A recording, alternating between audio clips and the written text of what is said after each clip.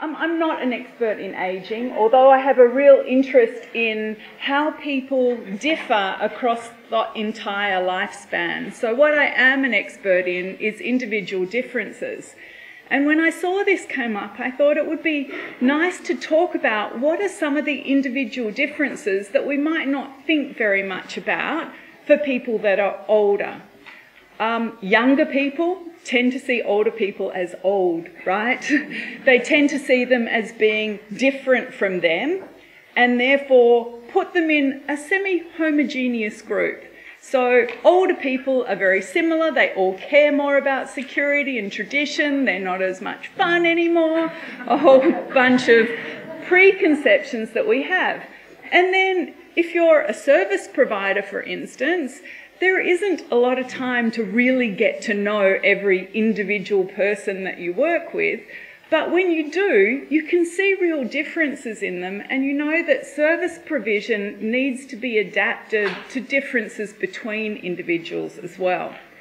So this is sort of just an overview. I've got a large study going across the whole adult lifespan of about 7,000 Australians, and we're going to follow people for 3 years and look at changes and trends across the adult lifespan in terms of values and traits and behaviour and lots of things that we might find individual differences in. But what I'm just going to focus on is a very small amount of what we've got, in part because the data came in at 5:30 last night. Actually, I had preliminary data, but I reran some things. And I want to look at a couple of concepts that people do differ in across the whole adult lifespan, but especially the 65 to 75-year-old age group that I've got data for. So I want to look at how age between 65 and 75, does it impact how satisfied people are with life? I know my preconception coming in was that people would be less satisfied with life as they got older. I don't know what yours is. Also, how people perceive their age. So how do you feel? How do you think? How do you act? How do you feel like you look in terms of age? And does that impact your satisfaction with life? And fundamental to what I do is looking at personal values. So personal values are life goals, desirable life goals. Things like, we should have freedom, we should have equality, we should have fun in life, people should conform to rules. These are motivational goals that exist in all people. So just some background in the study so you know, there's over 7,000 individuals involved in this, and we have a lot of measures on them. But the over 65-year-olds, 65 to 75-year-olds we have in the sample is almost 1,300. So we can look at a large enough group to be able to see what individual differences we might have with them. They're almost 50-50 male and female. 75% are retired, but not all of them, of course.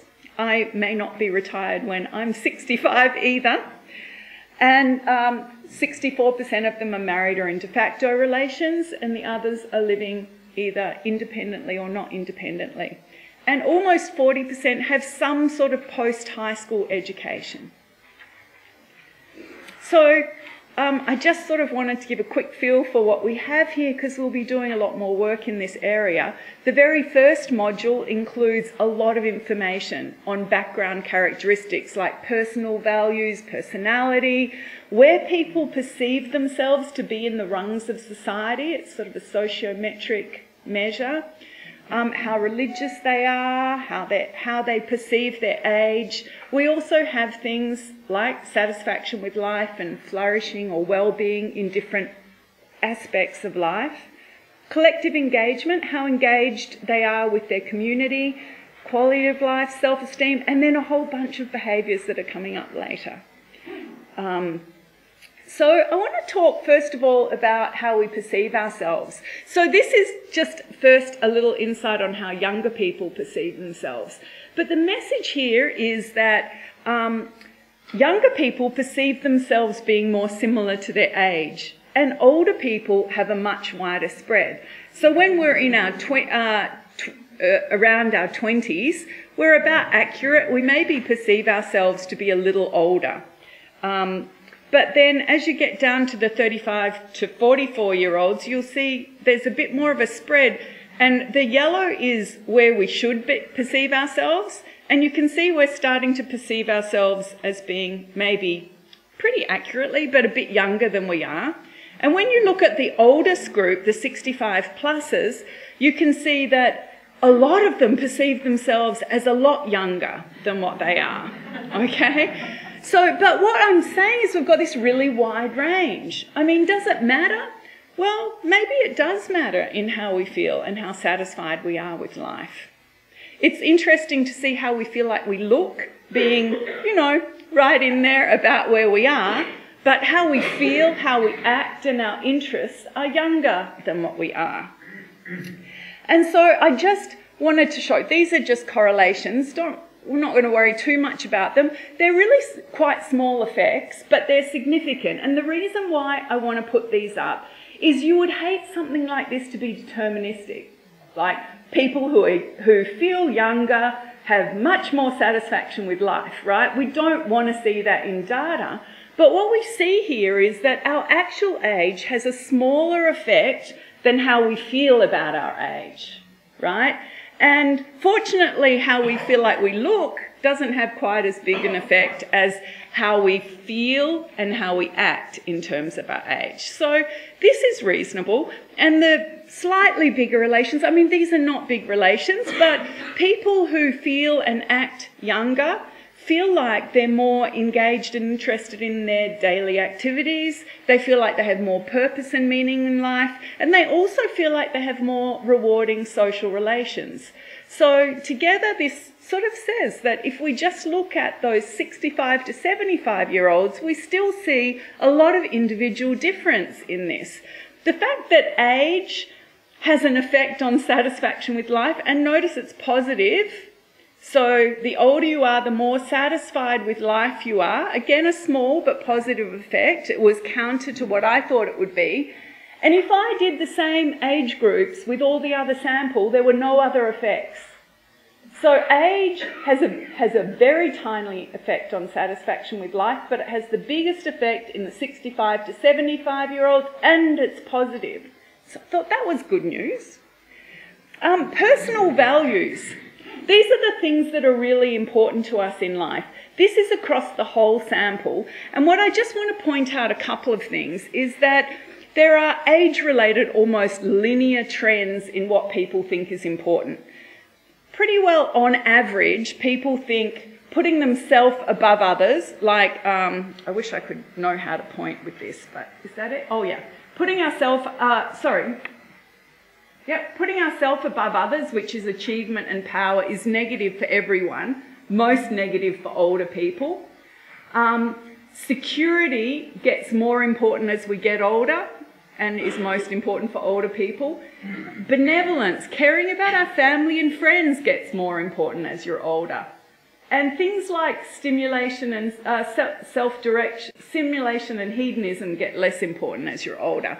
But, you know, then we see these correlations in what I do that say older people, you know, are higher on tradition and conformity and lower on stimulation and self-direction. But do people differ in these things?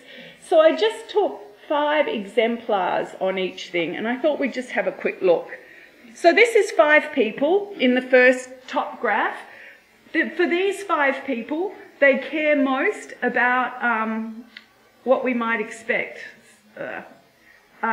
Conformity, benevolence and universalism, and least about power and achievement.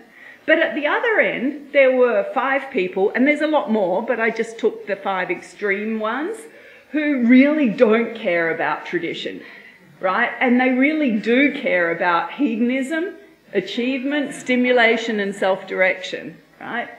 I took another,